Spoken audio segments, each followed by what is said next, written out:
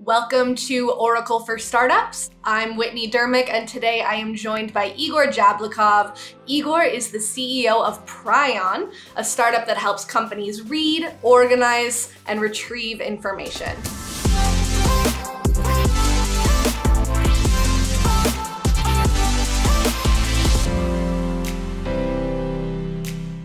Igor, thank you for joining me.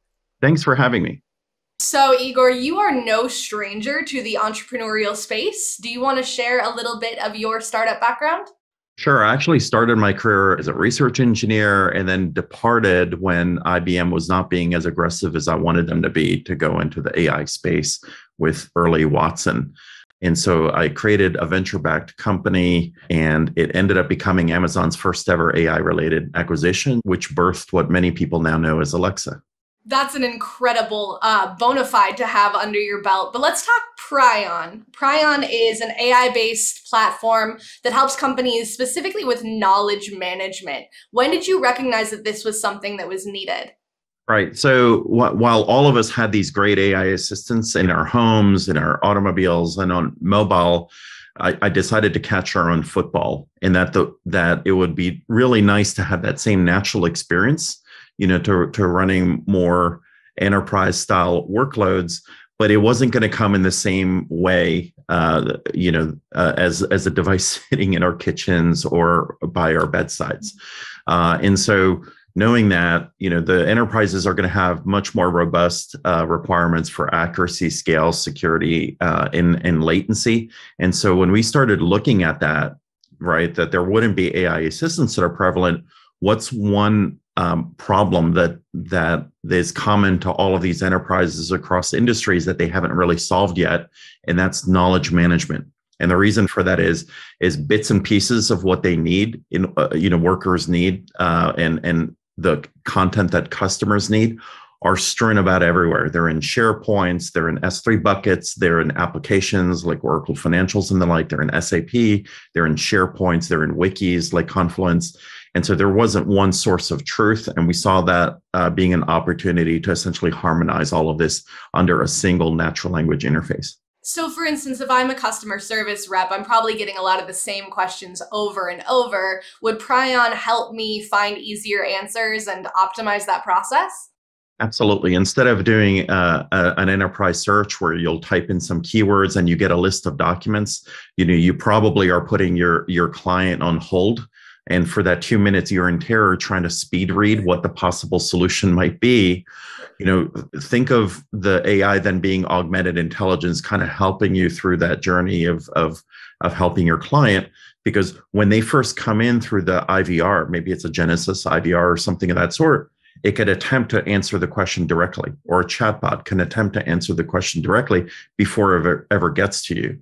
But if it does open up a ticket, the minute you open up a ticket, the AI can attempt to automatically answer it, or if the support email comes in. But then if it finally gets to you and it's a more complex problem, you can actually be querying the AI while you're working with the client, and it can be giving you possible solutions quickly and rapidly while you're engaging them with the phone. So nobody has to be on hold. And this just increases customer sat, and it really, reduces your workload and stress level. Right. So do you agree that there needs to be a bit of a balance between the AI and the human side? There's really only so much that an AI can solve for. Ultimately, there needs to be that human connection when we're solving problems for customers. Do you agree with that? Yeah, I completely agree. I know, so many people think it's like science fiction. Oh my gosh, AI is coming. All of us are going to be out of work at some point. And I think that's hogwash. I think humans are still the center of creativity, of innovation, of intuition. And I would rather think of it as a partnership with the machine, and not as anything that displaces anybody. If you think about this, right, at the dawn of the pandemic, we had record low unemployment, but you would have said that we were at the top of what humanity had as technologies. And so why was unemployment so low then? Well, that's because all companies, need to generate higher levels of productivity. And so if you think about ahead for the next 20 years, we're not going to be able to increase the size of the human population by 10x in order to have 10x more productivity, we're going to need machines to help us with that. So a strong AI like Pryon can actually be a complement rather than a threat to the workforce. Absolutely. And I think when you show this to folks, you can just see a sigh of relief, because they'll actually show you, hey, look what it actually takes us to actually look for this information and find these answers to plow into the workflows or to process certain types of documents. The fact that they can immediately save 15 minutes, 2 hours, or up to 2 hours per day per employee, that's not time that's wasted. That's not time that people are going to be laid off. That's time that they can actually work on more complex problems. So it's a win-win for everybody. So I think terms like AI, machine learning, natural language processing, they get tossed around so liberally in the startup world. What do you think makes an AI solution legitimate? Yeah, that's a tough call. That's a tough call because I know a lot of startups just put .ai at the end of their URLs, and suddenly they think that they know what they're doing. I don't know how to describe their legitimacy. I can tell you what describes ours. We build our own engine stack, the whole thing, soup to nuts, right? Because when you think of how Apple tends to solve problems in our personal lives, the fact that they can build the silicon all the way up to the operating system, all the way up to the applications that they host on top, this gives you the highest level of performance with the lowest possible power use as well. And obviously, we all need to be more thoughtful about being as green as possible. And so same thing here, right? How do I get the highest level of performance vis-a-vis accuracy while at the same time, being able to meet the enterprise's conditions, to thoughtfully operate in their environment. And for me, what makes a real AI company is your ability to make your own engines, not repurposing open source, not being a glorified integrator off the totality of things that exist in public cloud. You can strategically leverage some, but there at least has to be something unique that you can only buy from you. That for me is how I would separate the two camps. I think that makes sense, and it's a great segue to enterprise technology.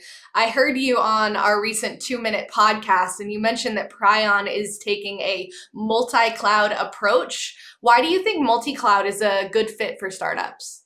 Well, I mean, part of it is out of necessity. There just isn't enough resource to go around. All businesses are essentially reinventing themselves with AI. So the way that we leverage OCI is for training models that then get deployed into production, whether it's entity extraction, whether it's optical character recognition, and the like. And so these scientists have to essentially fan the world, find spare GPU capacity, and then leverage it to develop these models. It seems what I would say heavy on the compute and heavy on what you would think on the green, but then you think about how much time we actually save once these models are in production for these workers actually has a net reduction in carbon. Well, that's a win-win. I was going to ask where OCI fits in and if there's certain workloads that shine with Oracle Cloud. It sounds like that model training, high performance compute is where it's shining for Pryon. That's exactly right, and I think Oracle's a leader in having moving to cloud applications.